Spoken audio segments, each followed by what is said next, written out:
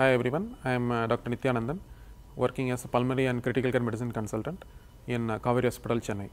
Today we are going to discuss about ventilator. The topic we are going to discuss about is what is a ventilator, what are the uses of a ventilator, and what are the patients we usually put on ventilator, and what are the complications, and when do we take the patient out of ventilator, and what are the issues we face while putting a patient on a ventilator.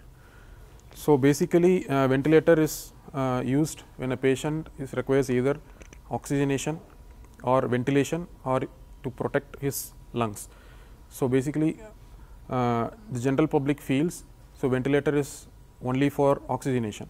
It is not the case. So, it can either give oxygen, it can also be used to give ventilation, which is not exactly the same as an oxygenation, and also to protect his lungs. So, I will give you an example for each of these three. So, the most common example we are facing today is COVID. So, in COVID the patients have difficulty in oxygenation. So, in that case whenever a patient comes with COVID, the patient is having low oxygen saturation. In that case we put the patient on other devices. We do not put the patient immediately on ventilators. That is what most of the alternates will have a doubt, like why the patient is not on ventilator, why the patient is on ventilator, why some patient is not on ventilator, why is our patient on ventilator. So, that depends on how much oxygen the patient requires. If the patient requires low oxygen, patient will be put on something other than a ventilator. In that case he will not need a ventilator. If the patient is not maintaining his saturation levels at those devices, we will then shift the patient to this ventilator. So, this will give up to 100% oxygen. So, we have a lot of settings here in the ventilator.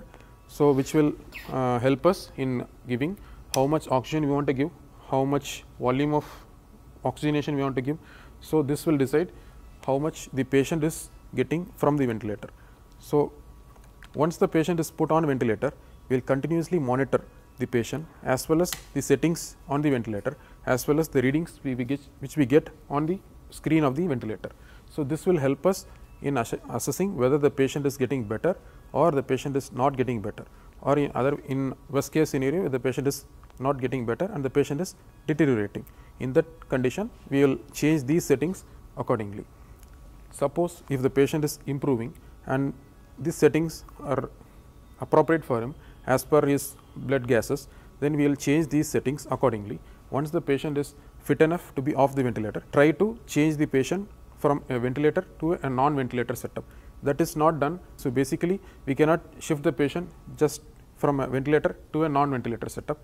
That takes a few tests and to assess whether the patient will survive and the patient will be able to breathe alone without a ventilator. So, that will take few tests. So, then the other situation where the patient will be put on a ventilator is something called patient's need for ventilation. For example, a snake bite or a OPC or organophosphorus poisoning.